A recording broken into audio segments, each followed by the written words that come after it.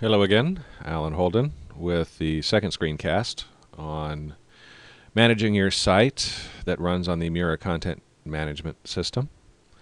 The first screencast is a prerequisite because there you learn how to log in, and we're logged in now.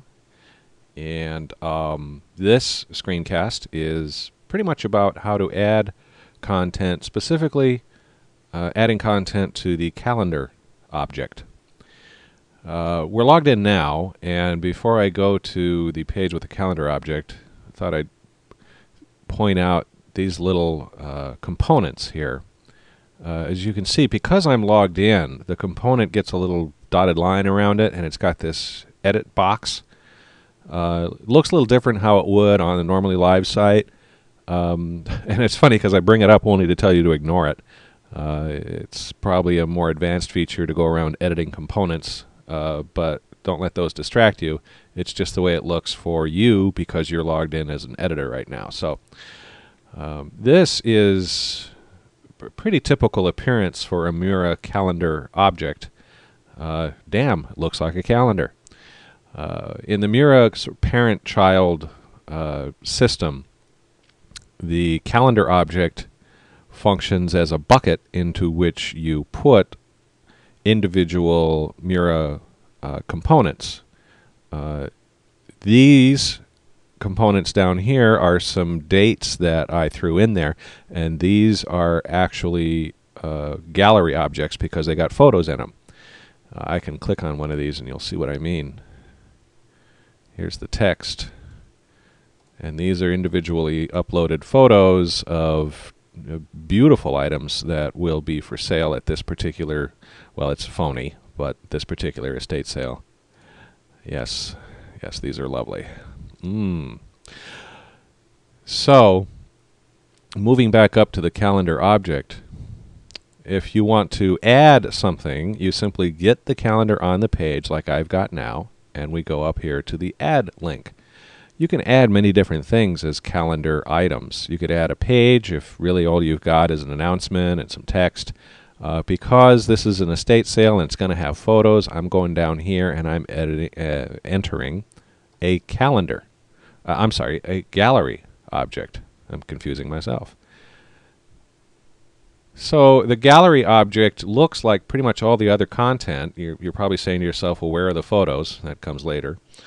I am going to make up another, there's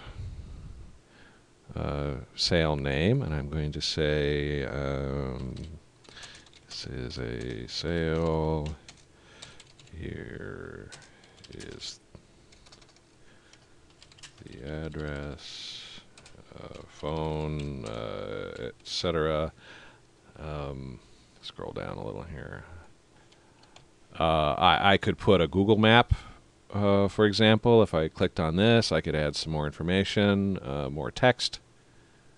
And just like the last lesson, when I'm done, I would click Publish. But because this is a calendar object, you'll see that we've got some dates here. So I'm going to have this show start on the 16th. I'm going to have it end a day later on the 17th. This is under the display heading, and that's what tells the parent, the calendar object, where to place this child, which is the gallery object. So now I'm done. Now I'll click Publish. And we're here at the page. Mura is telling us that the gallery is empty. That's okay. If I go up a level to the parent, I see now that the child is represented here in the calendar object, and this child is actually a photo gallery.